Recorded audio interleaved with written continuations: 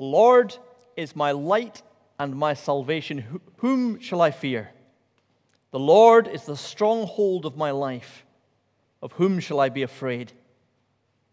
One thing I ask from the Lord, this only do I seek, that I may dwell in the house of the Lord all the days of my life, and gaze on the beauty of the Lord, and seek him in his temple.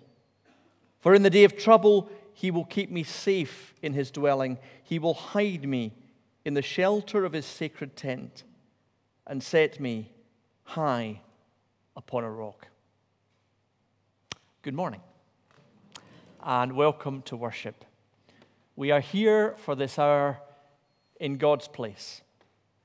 We are here for this hour because although this God is everywhere, he calls us to gather as his people. He calls us to listen to his word. He calls us to be refreshed and renewed in him. He calls us to bring him the cries of our hearts and to find in him peace. So let's begin our worship as we sing, "Bless the Lord, O my soul."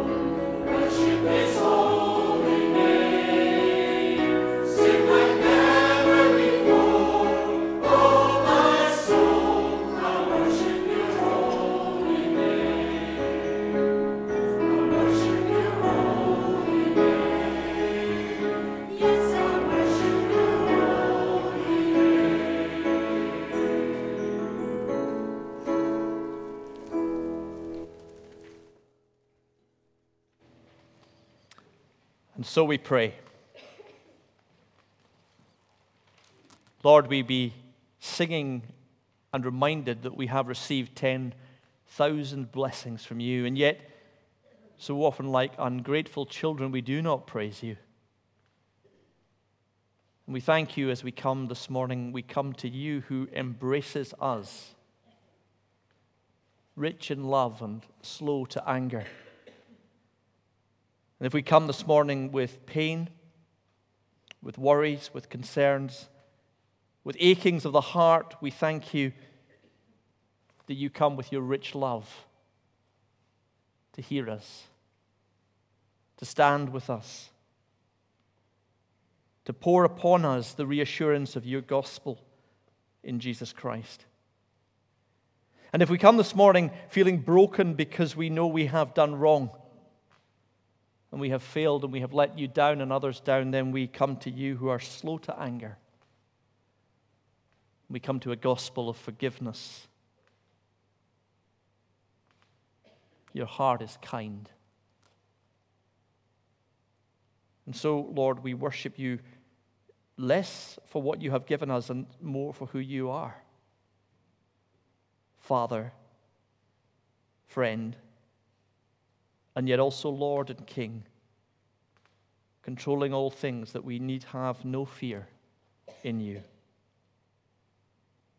And so we come and we pray together that family prayer that Jesus taught us to pray. Our Father in heaven, hallowed be your name. Your kingdom come, your will be done on earth as it is in heaven. Give us today our daily bread. Forgive us our sins as we forgive those who sin against us. Save us from the time of trial and deliver us from evil. For the kingdom, the power, and the glory are yours, now and forever. Amen. Going to play a game, and the game is quite easy. Someone is going to have the name of someone famous. I'll start off, and you're to guess who it is. But you've got to ask me questions, and I'm only allowed to answer yes or no. You played this game before? No, it's me to say yes. That's right. Okay. So who's going to ask a question for me?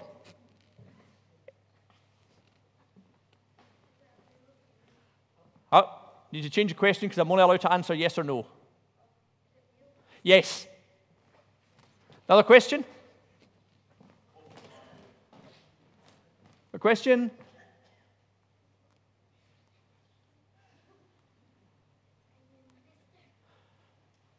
No. Not just now. Right, we need more questions. Just keep them coming. Is that a famous singer? No. No. Is he alive? Yes. Very much so. Oh, not let's just say more than yes or no. Yeah. No. Is that a football player? No. No. Right? Someone that's alive, famous, male, not in the Bible. Is it a king? No, he's not a king. Is Mr. Bean a tennis player? Yes. You want another question? Is it Andy? Yes. Right, that's an easy one. Okay. Anyone else like a shot? Being the person up front. Okay. You want to come and have a shot? Right, I'll give you. How about we give you? Oh, not let people see it. How about I give you that one? Don't let anyone else see it. Okay. Right. Yes. No questions. Are they famous? Yes, I think so. Yep. Okay. Over here. Famous. We had famous. Yes, famous. Let's try it. Is it a male? Yes, famous man.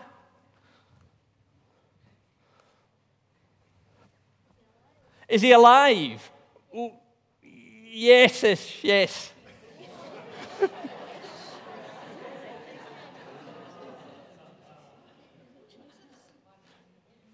Is it Jesus? No.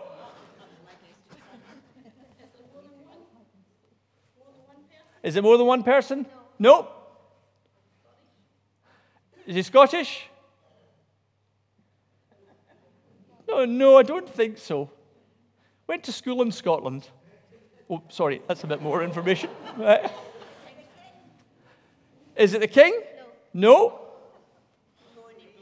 No, we need more general questions, I think, to narrow this down. Jean, is he a politician?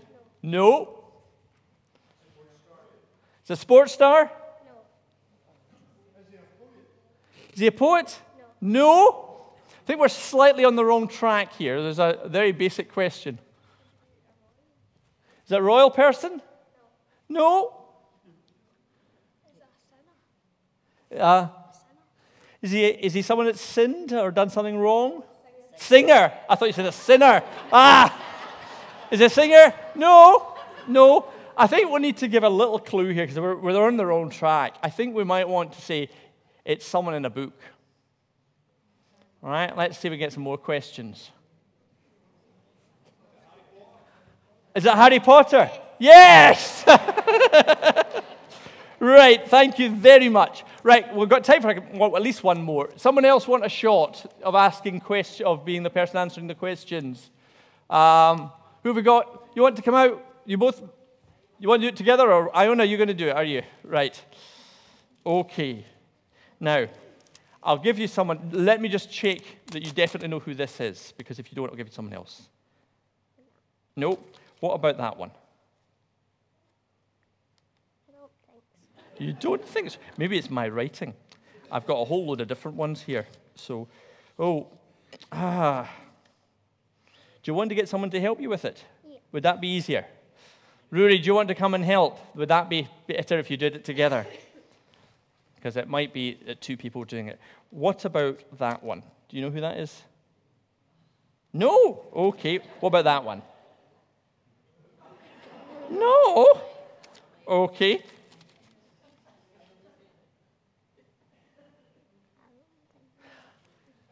No. Marina, do you want to help them with one of these ones? I think that, because I think you will know who these ones are. What about that one? Okay. Yeah, you can help them with that one. Okay, right. We need yes, no questions. Right? Is the person female? Yes. Okay. Are they a singer? No. Are they famous? Yes, fairly famous. Yep. Okay. Is it a sports person? No, not a singer, not a sports person. Famous, and I think we got female, didn't we? Yes. Scottish? No. Any other questions? I'm going to the same folk all the time. Anyone else got a question? You got one there? No, just yawning. That's all right. Any other questions? Are they Welsh? No, don't think so. An actress? No. I think we had a no to that one. Is she young? Is she young? Yes. Yes.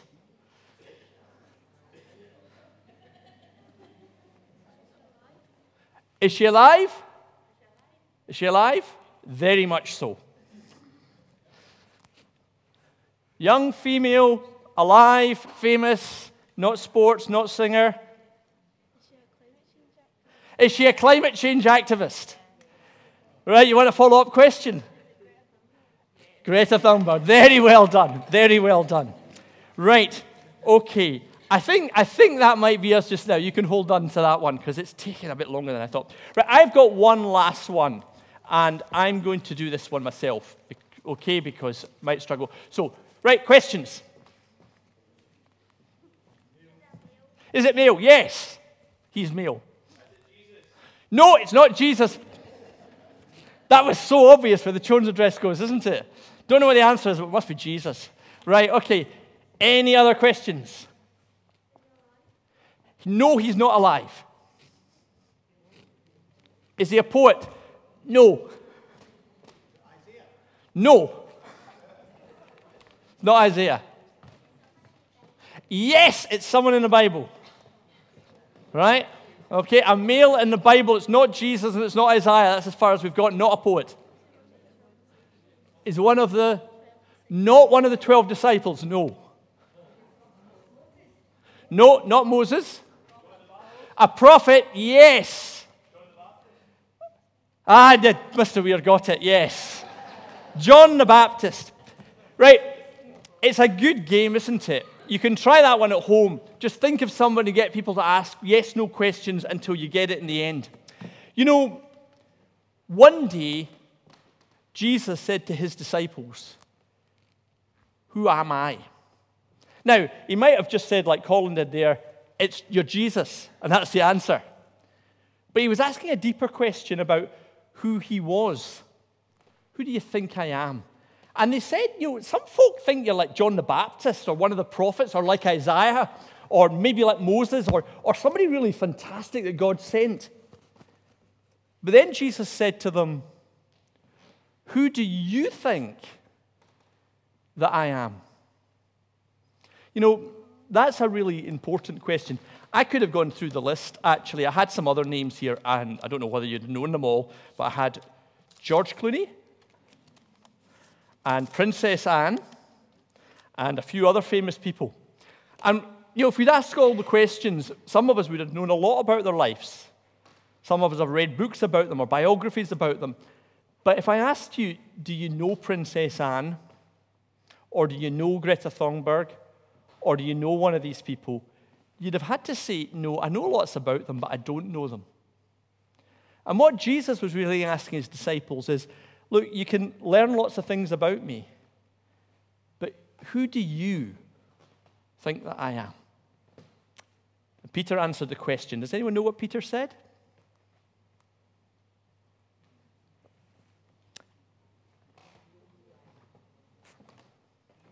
You know who I am? Yes.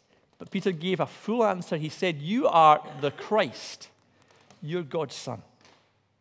And he didn't say that because he'd learned it in Sunday school or he'd learned it in a book or the minister had told him. He said that because he'd got to know Jesus.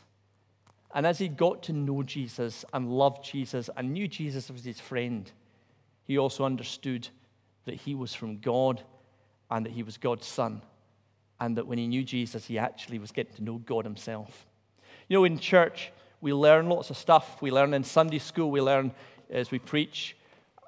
It's great that we learn new things. And we learn lots of things about God. And we learn lots of things about Jesus. But actually, what we're here to do together is get to know the Lord Jesus. That we might not just know quiz questions about him or like the Boys Brigade are doing a Bible quiz and learn lots of things about the Bible, but come to know the Lord Jesus himself.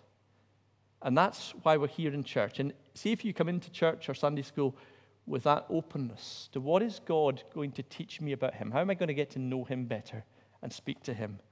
Then it changes everything that we do. We're going to sing just now a song that speaks about that. Speaks about both what God has come to do in Jesus, but also that we are really glad that it is for us and it's in our life. So let's sing together. Lord, I lift your name on high.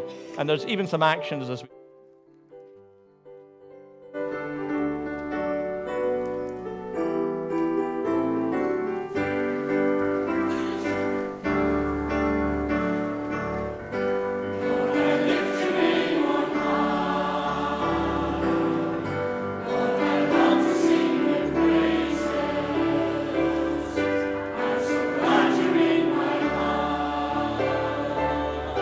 I'm so glad you came to save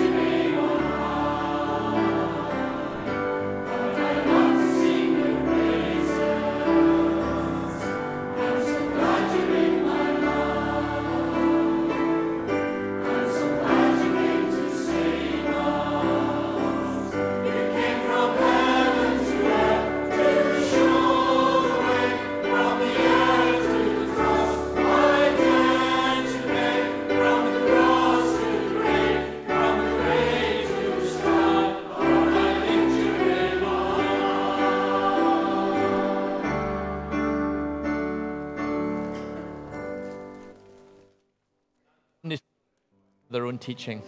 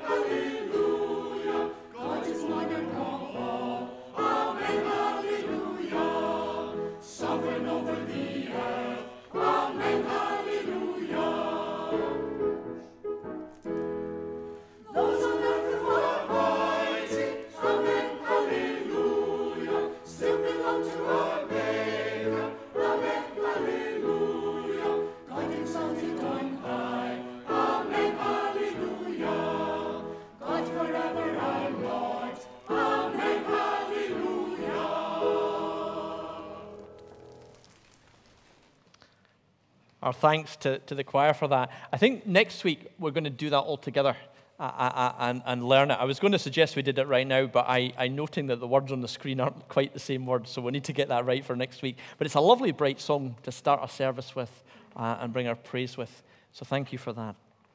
Before we read God's word, just a word about announcements. Everybody should have either got one of these at the door or be on the email list for it. If you didn't get one, make sure you get one when you come in. But the better way to save paper and the environment is that we get it emailed to us. The danger with emails to us is, how many folk get this emailed? Quite a lot of folk. If your hand's not up in your own email, please do email in to the office and Helen will add you to the list for it. My next question would be how many folk actually read it when it comes in the inbox. Lots of folk do. Can I recommend that you do? We have divided it to the news section and the regular event so that if you know what regularly happens in the church, you can just read the first section.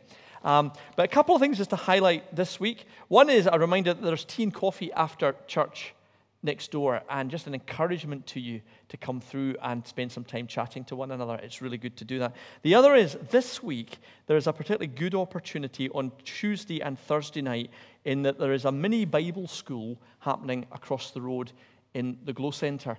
I know last year, Elaine, you went, but it's just fantastic to have that opportunity for Bible teaching right next door on those 2 nights. And Charlie and Tanya were saying, if you just turn up, that'll be fine.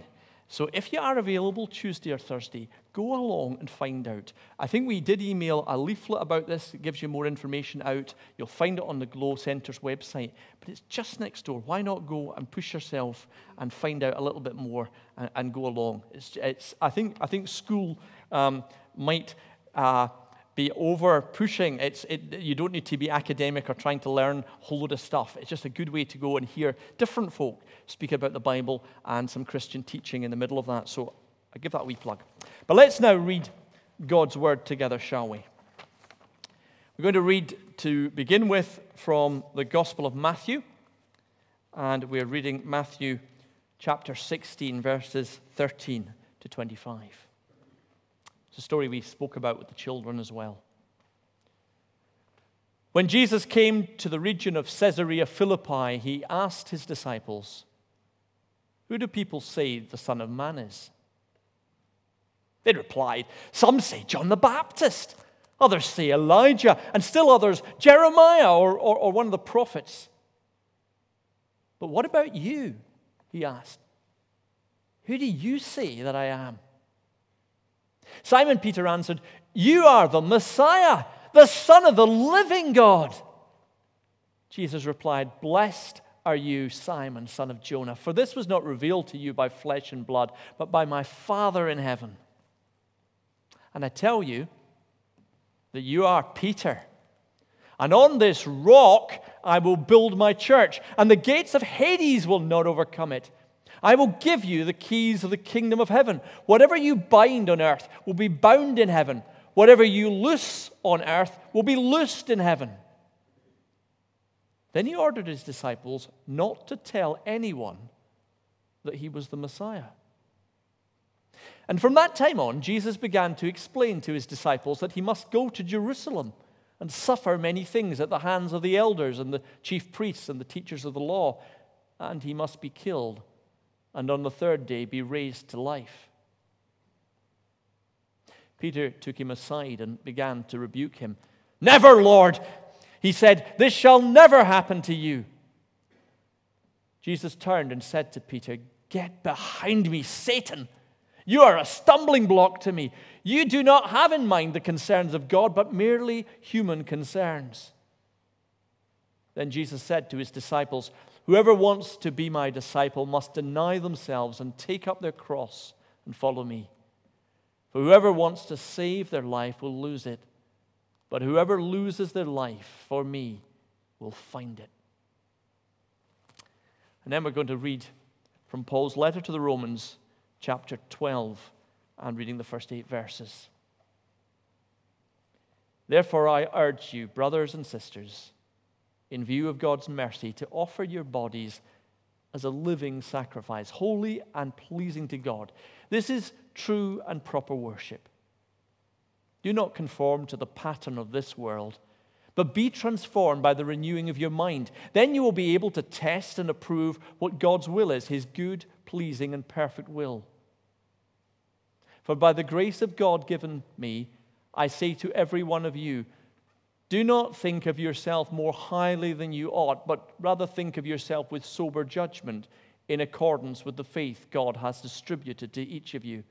For just as each of us has one body with many members, and those members do not all have the same function, so in Christ we, though many, form one body, and each member belongs to all the others. We have different gifts according to the grace given to each of us.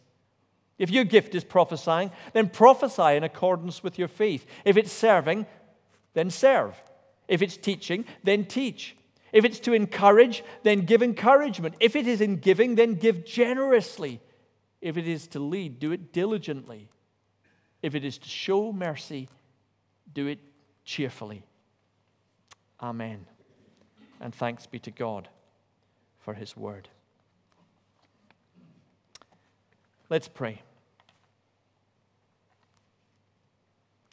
Father, as we come to your word just now, we ask that you would bless us to us, that as we hear it and meditate on it together, we might look to Jesus and hear and know him. Amen.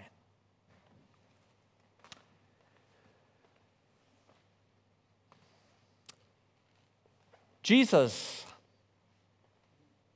is an attractive figure. He's not only admired by Christians, but other religions admire him too as a great prophet. Even people who are atheists, his teaching impresses them. And as you begin to read the Gospels, there's those encounters he has with people. They are remarkable. And beyond that, just the way he pours himself out for what he believes and what he teaches. Even those that are not disciples are impressed by him. They called him John the Baptist, Elijah, one of the prophets. Just a great person. Jesus, from the beginning, fascinated people. And then there's the church. And let's be honest, the church's PR is not as good as Jesus's, is it? Frankly. There's different stories. But talk to anybody about the church, and very quickly, even if they're positive about it, the story will come to the stories of failure.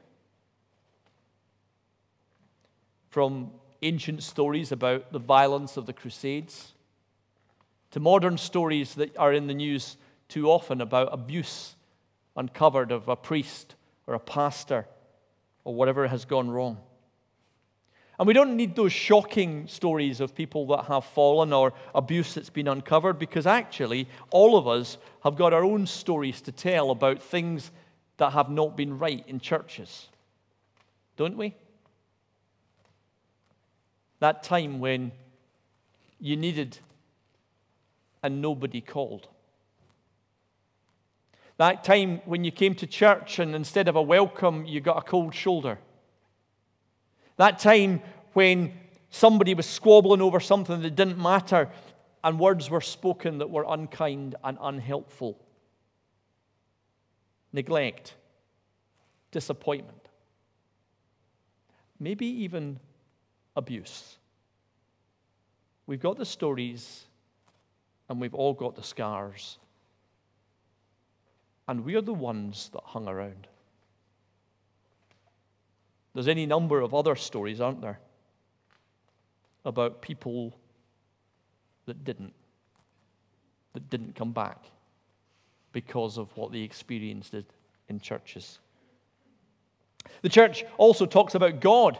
It talks about this God who loves, and it talks about this God who gave himself. And yet, sometimes when we come to worship, it just doesn't really seem very real. The preaching, the lack of action. We look at the church and we think, you talk about this lovely Jesus, and you don't really reflect it. And sometimes, if we're honest, it's tempting to give up on church. Do you know what I'm talking about? I think every single person here does. Jesus and church. But then there's Peter. And that's what I want to talk a little bit about today. Peter looked at Jesus when he asked that question, "Who am I?" And he said from his heart, "Lord, you're it. I look at you and I just get it. You're the Messiah. You're the Son of the living God. And I love it. I want more of it." And Peter said that in a place called Caesarea Philippi. And that's quite significant because you don't need to know much about Caesarea Philippi, but it was a sort of holy place for pagans. And in Caesarea Philippi, there's the ruins of an old temple to a Greek god called Pan. But there's also another ruin that is the reason it was called Caesarea Philippi, because a guy called Philip, who was one of the Herods, built a temple there to the dead emperor, Caesar Augustus, to honor him. That's why it's called Caesarea Philippi. So it was a place that honored dead gods like Pan and a dead emperor. And it was in that place that Peter said, not just you're the Son of a God, but he said, you're the Son of the living God. The Son of the God that excites me. He wasn't just making a theological statement, as if he said, well, I know God exists and I know that this is true theologically. Who cares about that stuff? He was saying, you make me know that God is alive. I see the life of the living God in you. I see God in you, and it excites me. The world will be changed by you. Everything will happen because of you. I get it. And Jesus said, "Blessed are you, Simon, son of Jonah, for this was revealed to you not by flesh and blood, but by my Father in heaven." And what Jesus is saying to Peter is, Peter, you've nailed it. But then he goes on to say it wasn't revealed by flesh and blood, which basically says, Peter, you've got it, but don't get too ahead of the game, because this wasn't because you were clever and you worked it out and you did the Bible quiz. This was because God is speaking to you and speaking through you. It's an important thing to remember as Christians. We're not followers of Jesus because we're clever and we worked it out when no one else did. We're followers of Jesus because God has spoken to us through him. It's all about God. But what Peter saw in Jesus was a revelation of the living God. Are you hungry for that? I know I am. Hungry not just to come to church or to do things, but hungry to actually begin to look at Jesus and be excited about the living God active in the world. The living God come for you, giving meaning to your life. But then Jesus goes on to say something else to Peter that's very important. You are Peter. Petros is the Greek. It means the rock. And on this confession of who I am that you have made, on this rock, on this discovery of the living God incarnate in me, I'm going to build a church. I'm going to build a church. Now, this is very clear and very important. Jesus Christ, the Son of the living God, who brought this life into the world, intended to build a church.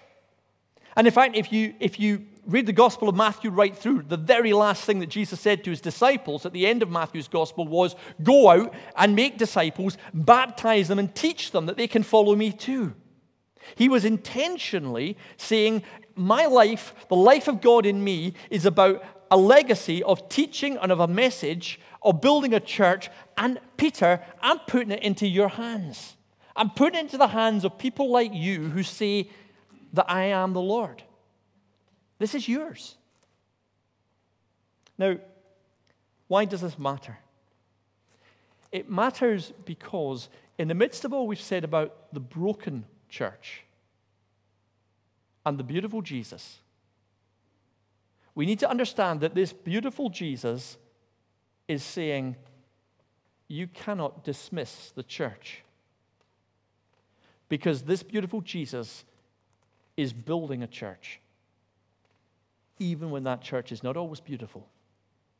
This beautiful Jesus is intending that his message, his gospel, his good news will spread through the world via this church. And it always has. Jesus did more than that, because he went on to connect for Peter that what the church would do would connect with what God was doing. I give you, he said, the keys of the kingdom. What you bind on earth will be bound in heaven. What you loose on earth will be loosed in heaven. How people react to you, Peter, and the message that you take out from me and the followers take out from me will have eternal heavenly consequences. If they accept you, they're accepting me. If they reject you, they're rejecting me. Now, I don't know about you, but that troubles me because it's putting an awesome responsibility on us, isn't it? That how we act and what we do and how we share this and how we live this will have eternal consequences for people. But Jesus also says that the gates of hell will not prevail against it. Now, that's not because gates advance. It's because the church always advances and always overcomes. Now, what does this mean for us? It means this. You cannot follow Jesus and dump the church. And that's often very tempting. I hear lots of people say, I love Jesus, I'm going to follow him, but you know, the church stuff, I've had so many bad experiences, it's so broken, I don't want to know. I give up. I stop caring about it. Or I go looking for the perfect one, and newsflash, you'll not find it. And any of you have moved around and gone to different churches, you can tell me what's wrong with every single one of them, can't you? The first thing that Jesus said to Peter back in chapter 4 was, follow me. And we know right away that he was telling other people to follow him, that they would follow him together. And the story of Jesus in the Gospels, the story of his teaching, the story of his love, the story of how he deals with people is intertwined in all four Gospels with the story of the disciples. That group of people and their failings and the things that they got wrong and the ways they hurt people and the things that they completely blew.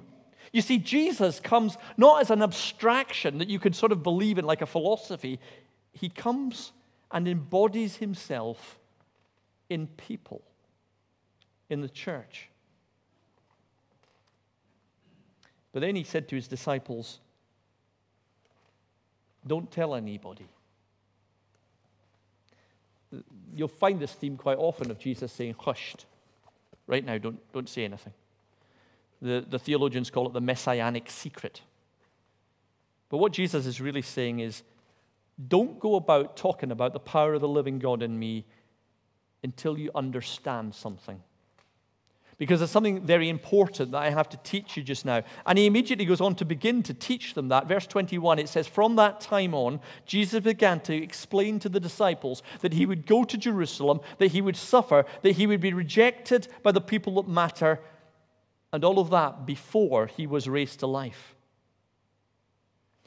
And what was he saying as he said that? He's saying this. If you want to know the power of the living God released in the world, if you want a Messiah who's going to come and save you and bring the answers that the world needs, you need to understand that this God who is coming is the down-and-out God. This is the God who comes to give himself, to give his life in sacrifice, in brokenness, and to be killed.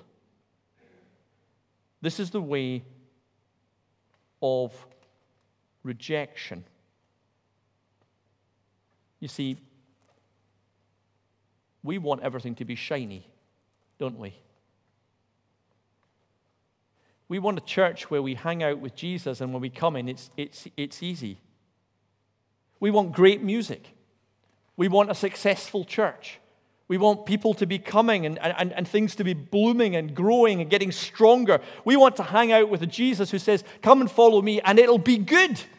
It'll be okay. It'll be healthy. It'll be full of peace and shalom and everybody getting on, and things will be really, really good. And Jesus says, come and follow me because I come to be rejected and to pour out my life in self-giving. And he talks about the cross.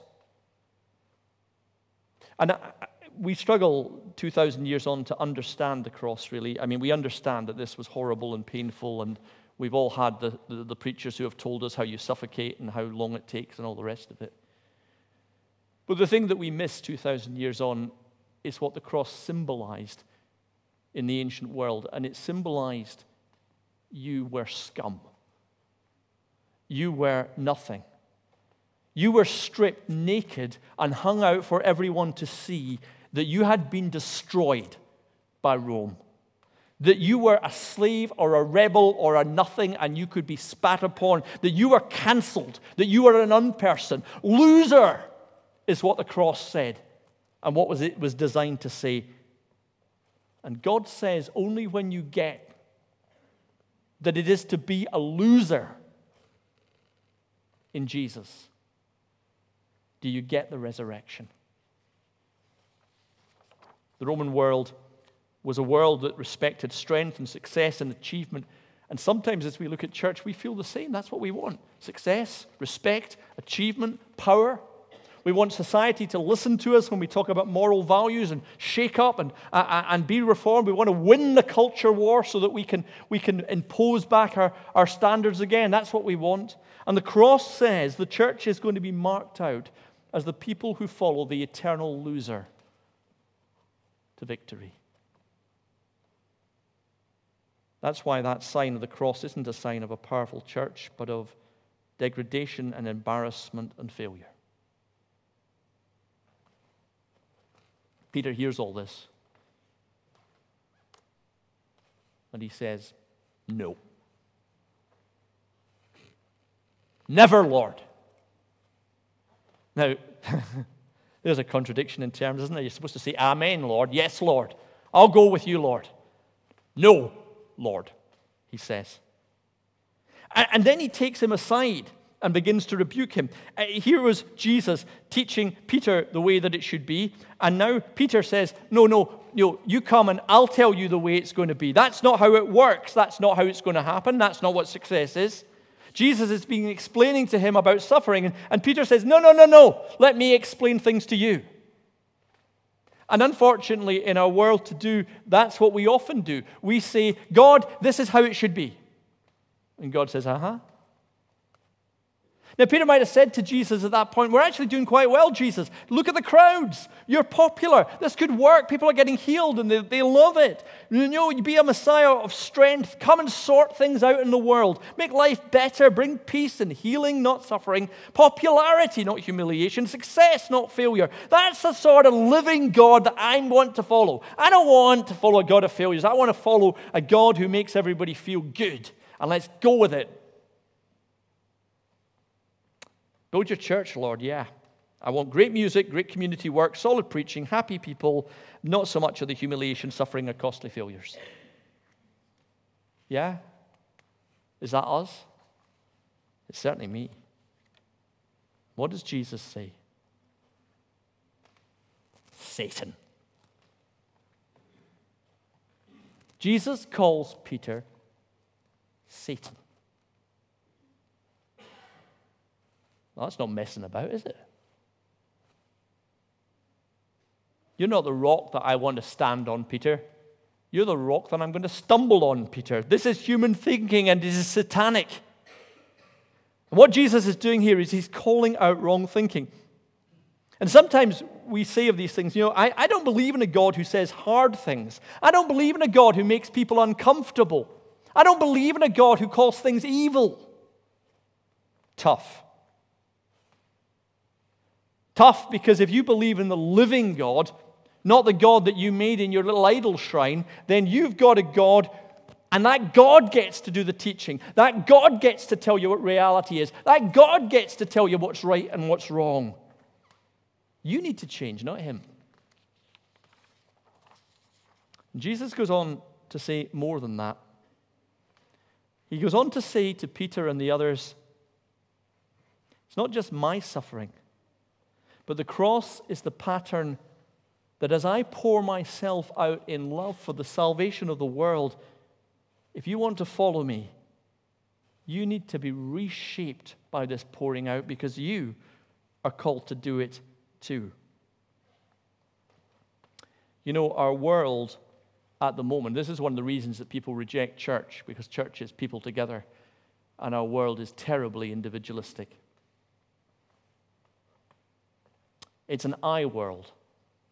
I don't mean iPhone, iPad, and iPod. I mean idolatry. I mean I choose, I decide, I find myself, I go my own way. And Jesus said, I come and I give myself up. I pour myself out. And you must do that too. Power of the cross. The power of the cross is him pouring himself out, and we are asked to commit to that.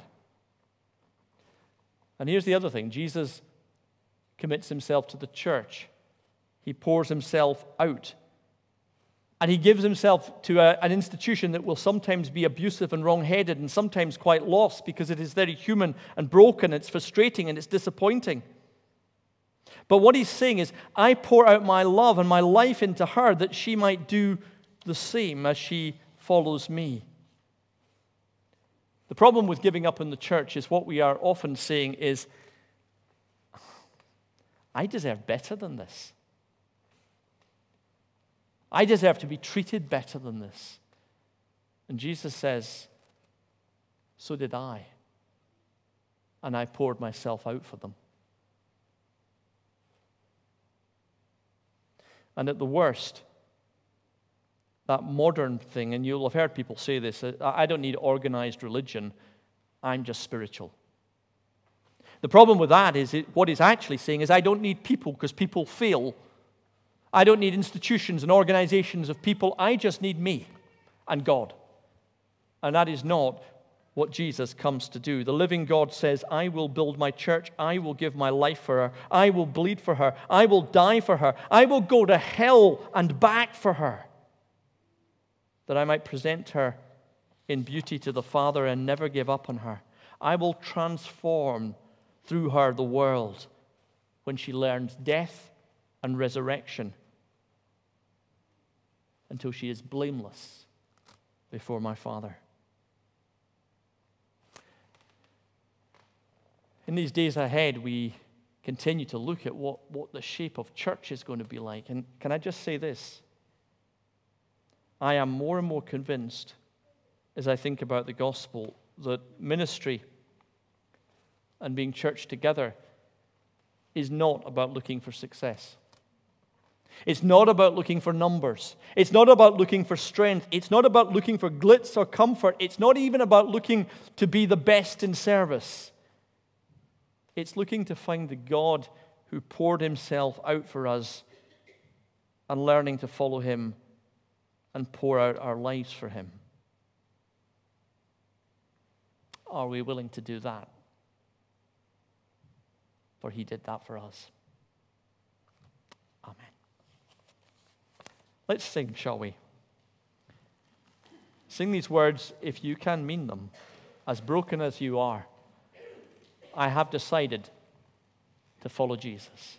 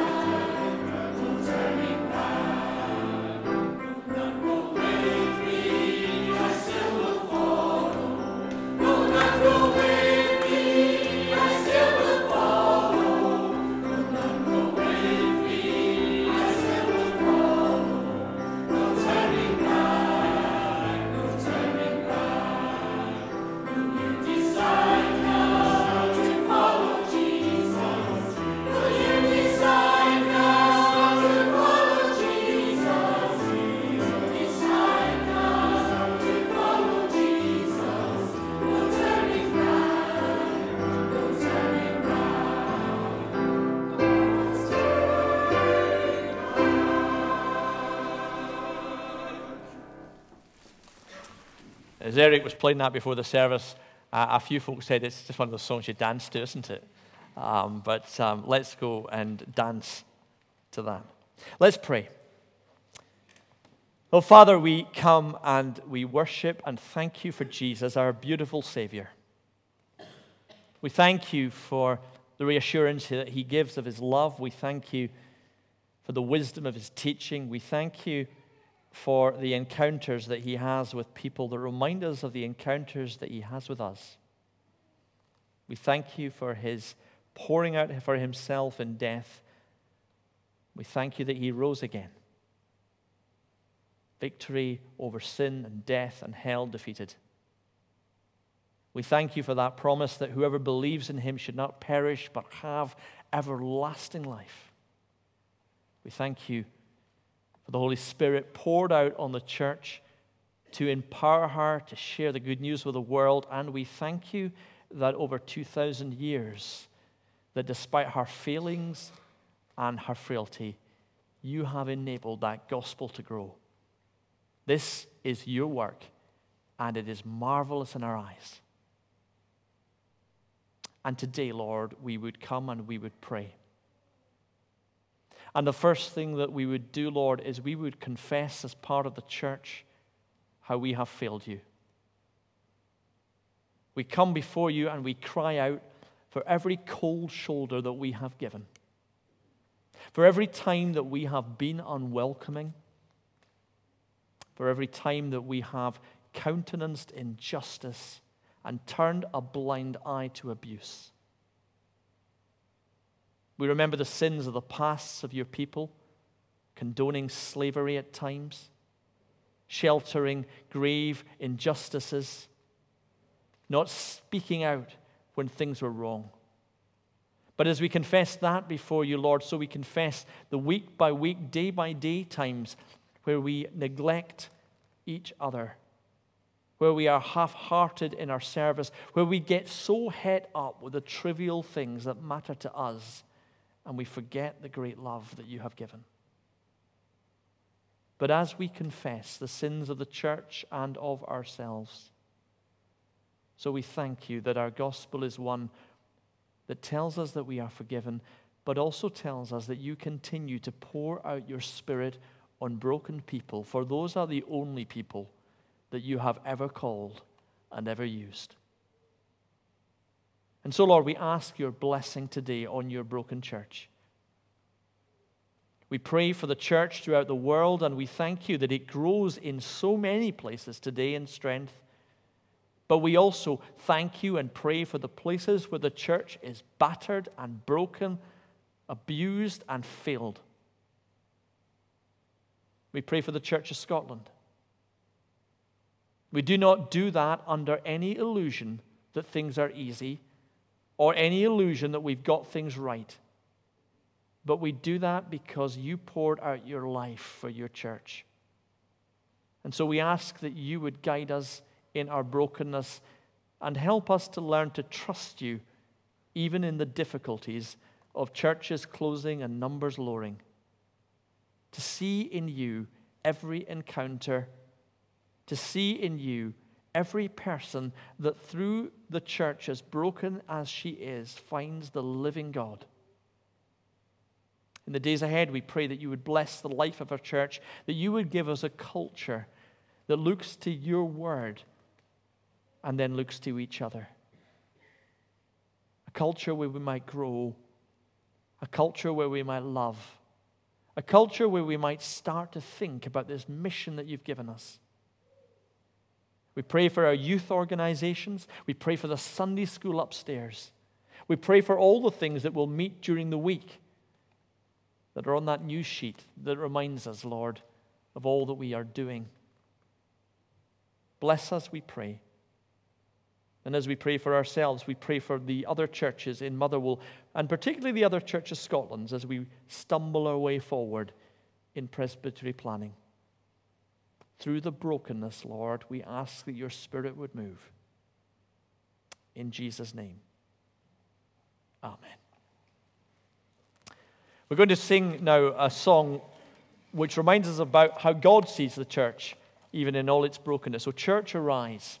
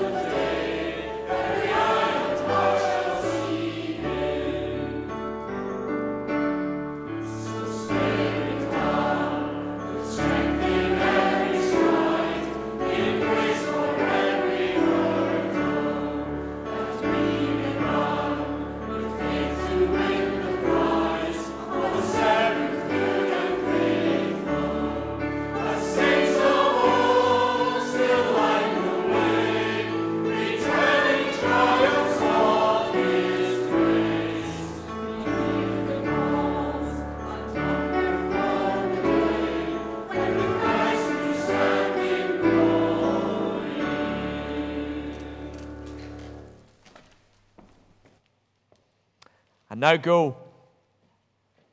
Battered and bruised as you may be, but touched by the living God, having received all the promises that he has made to us together. And, church, may the blessing of God Almighty, the Father, the Son, and the Holy Spirit be yours this day and forever.